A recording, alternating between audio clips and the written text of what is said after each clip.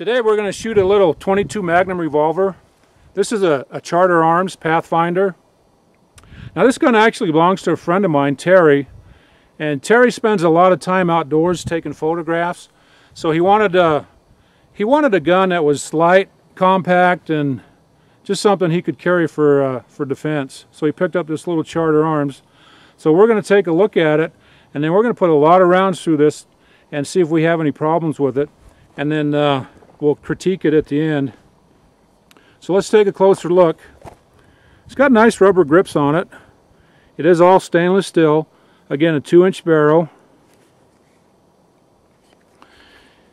It is a 6-shot. I've got some empties in here so I can dry fire it.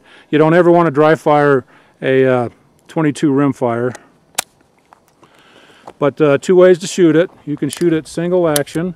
And it does have a pretty good single action trigger pull on it. And of course you can shoot it double action. And that double action really isn't bad. It's a lot lighter than I expected, and it is fairly smooth. So you know what? I really think that's about all we can cover on this. So you know what? Let's shoot the piss out of it. First thing I want to do is fire 6 rounds and see where this is hitting. Terry said it shoots a little low for him, so I got a target set up at 5 yards. I've got 6 rounds of Federal 40 grain full metal jacket, so let's see where they're hitting.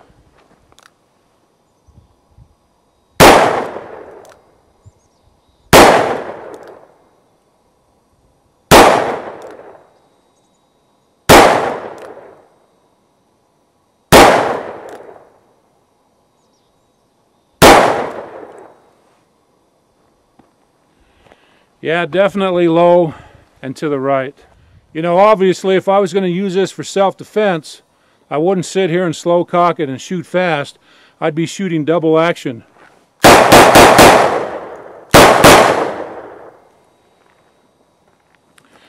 Put 4 center of mass. If that doesn't stop your attacker, put your last 2 rounds where it's going to count. I don't care how big and bad you are. You get 2 rounds of 22 Magnum in the face, lights out, buddy. The 22 Magnum cartridge is really designed to be fired out of a rifle. When you shoot that cartridge out of a 2-inch barrel revolver like this, you're going to lose a lot of velocity. You're going to lose a lot of energy, and that's what we want to take a look at next. So, in order to show that, I'm going to compare that little revolver against a 22 Magnum rifle, so you can get a good idea exactly how much velocity and how much energy you're losing by going to that short barrel. On this test, I want to check penetration.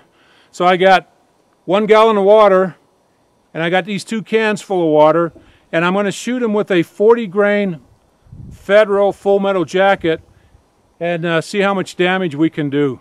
And I'm going to start the test off by shooting the revolver. And I'm going to have a second camera set up so we can get a profile shot of what happens here.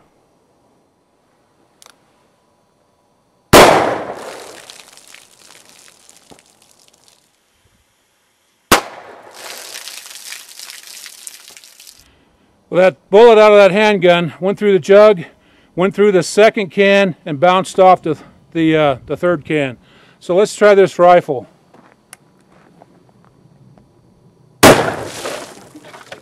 Whew. Whew.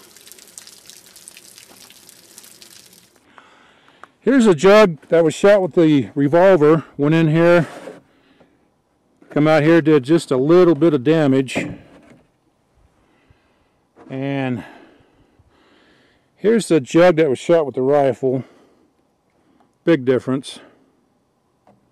The velocity difference between that rifle and that pistol is just tremendous. The next thing I want to check is the amount of energy produced by that little pistol compared to the rifle. That rifle is going to produce about 300 pounds of energy. That revolver, I don't know, I'm going to guess probably 125 pounds, but what I'm going to do is we're going to shoot this still target and see how much movement we get.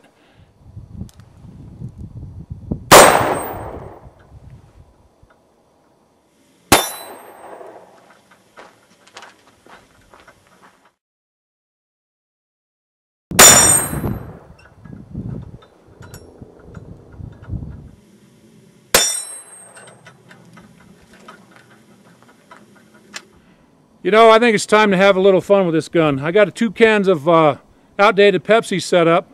I'm gonna shoot one with the pistol and one with the rifle, and this time I'm gonna use a 30 grain ballistic tip bullet.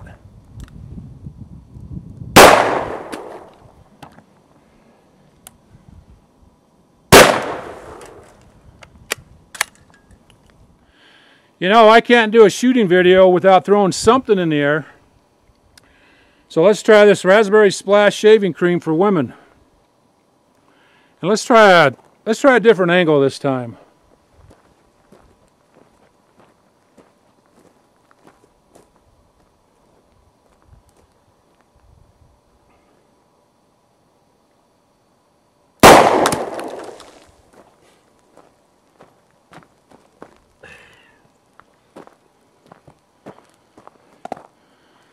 Well, that wasn't nothing great.